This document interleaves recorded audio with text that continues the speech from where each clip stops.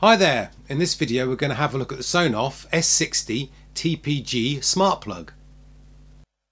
So the Sonoff iPlug is available on the Etihad website, itead.cc. I've put a link to it in the description below, and you'll also get a discount as well, so check that out. At the moment it's showing us $10.90 with free shipping over $89. It says at the bottom there that it's not available in stock again until the end of early April 2024 when I made this video, so you might have to wait. It was in stock and I think it's just gone out of stock again. Yeah, so check it out on their website, link in the description below. So what are some of the features of the new Sonoff Wi-Fi plug? Well, obviously you can use it remotely. You've got voice control as well over it. There's an added overload protection, so you can set a kind of maximum in there. We'll have a look at that when I go into the settings actually in the app. Obviously we've got energy monitoring, so we've got lots of energy data coming in, which is really good. We've got the classic kind of inching mode, and we've got LAN control as well. So some more features and facts. The maximum load you can run through this is 3,250 watts, and the input is at 13 amps maximum. Obviously some of the other plugs are slightly higher. Some are 16 amps and 20 amps on other brands. So they've stuck with quite a high load of over 3 kilowatts at 13 amps. So don't forget, it still works with and Google Home, and it works with Home Assistant that we'll have a look at the end of the video, and the eWeLink app as well. So there are two versions of this plug. There's the sort of UK version, the TPG, and then there's the TPF. The difference is there's a slight difference between the two, admittedly. The UK one is 13 amps, but the TPF is 16 amps. And the max load is slightly higher on the TPF as well. That's 4,000 watts or 4 kilowatts. And there's a slight few other changes. Obviously there's size differences because of the way it's been made for the plugs. So having a close-up look at the plug itself, we've got a few different things happening really. We've got a few small lights at the front. We've got the is it on light, little tiny LED on the front, and then we've got the Wi-Fi light on it as well, which is shown on the top on the left. And we've also got the QR code as actually on the top of the plug, which is really good because you can just scan it from the top instead of it being hidden when you've actually got the plug plugged in. So that's on the top. And then as usual we've got the on-off switch on the side of the unit, and that's also used for pairing when you hold it down for kind of 5 seconds as well. So let's compare the Sonoff with some other makes. So the Sonoff is on the far left, and we've got the Give Energy version or Wi-Fi plug in the middle, and then like an unbranded but Toya kind of version on the right hand side. As you can see, the Give Energy and the Toya are very, very similar in sort of shape and design. But you can also see that the Sonoff one is definitely a bit thicker and would stick out from the wall a bit further as well. If we just give them a quick measurement, we can see that the Toya one's about 32.5 millimeters, so 3.25 centimeters.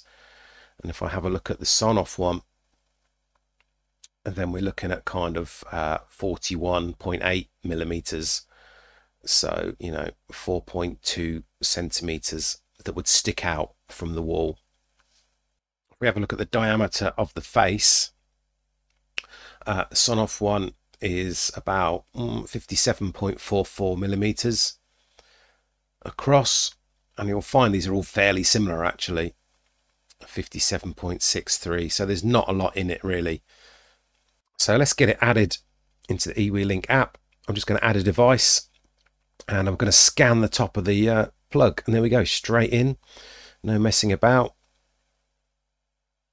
So then it's telling me to basically add the device and then plug it in, which I've done already, and then hold the button on the side of the plug for 5 seconds in order to put it into pairing mode.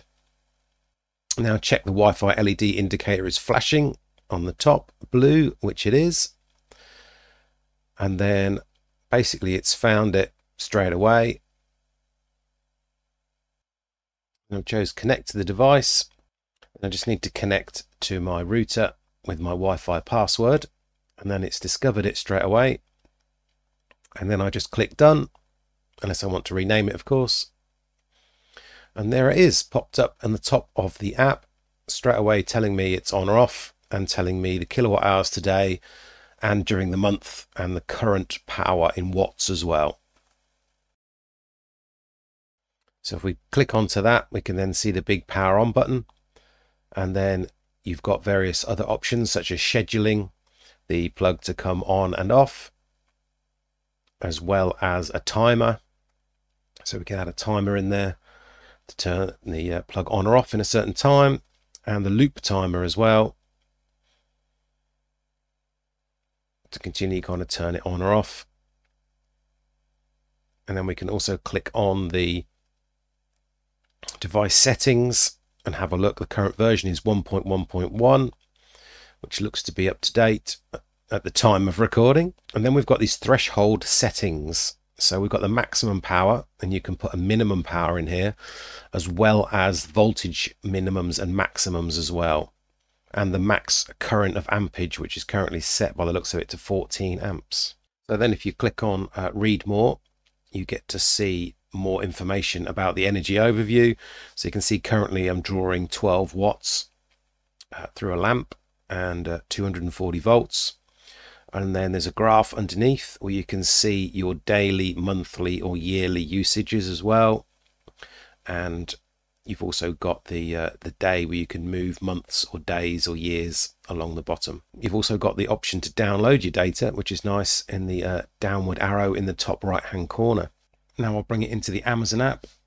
So I'm going to add a device, and then I'm going to tell it that it is a plug.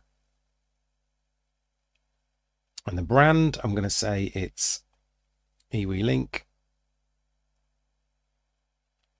I'm going to say yes, it's turned on.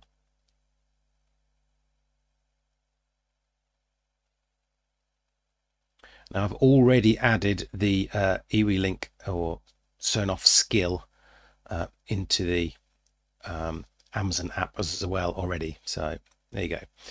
Plug needs to be set up. Yes, yes, yes. Can you control it via the app? Yes, because I've already installed it. Now it's going to now I'm just going to fast forward the video while it's going to take a minute. It's found it, connected it next, and it tells me where do I want to put it. Well, I'm going to put it in the office, add it to the group, and it's added it to the group. And now if I go continue, I should be able to then see the plug on my main kind of dashboard, and I can ask ALEXA to turn it on. So there we go, recently added at the top, the S60 TPG. And at the moment, all I can do in here really is enable it, disable it, change the name, etc. All right, so we're now into Home Assistant. I'm just going to go to Sonoff here. So here we are with all my items that I own currently, and we've come straight in, and the Sonoff S60 TPG is in here already. It's not been given an area yet. The light is still on. Hopefully it is, because you can see that it's on. 12 watts, 240 volts. So we've got energy day, energy month. So that's quite nice to see already. So I don't have to do extra work in order to run a kind of internal cron job, a timed event within Home Assistant in order to gather that data every day and every month. Energy year is not in here, so I guess you would probably have to sum the months or sort that out within Home Assistant yourself.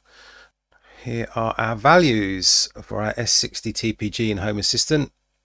So these are quite nice because they're their own entities as opposed to being inside attributes or attributes.